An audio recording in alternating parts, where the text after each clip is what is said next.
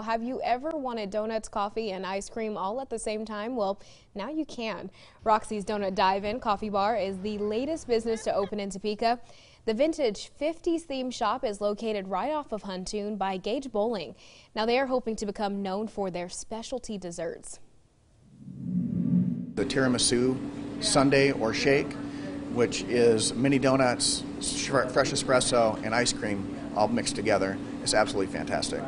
Sounds fantastic. Well, he says if this location does well, they do plan to open up more throughout the country.